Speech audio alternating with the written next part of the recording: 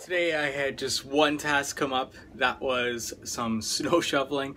I didn't know I was signed up for this snow shoveling through TaskRabbit. I had signed up for yard work as one of my skills.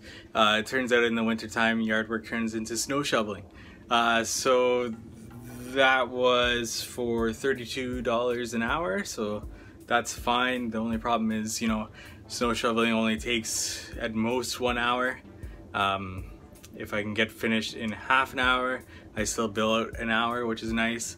But $32 to take up, almost 2 hours of my time, it's not really that worth it. But on this one, I got a tip, and that came to about $41 for that. Nothing else came up for the day, so that was my whole day. Had a task cancel, so I basically just opened up my same day notifications for today, and that was the only one that came in.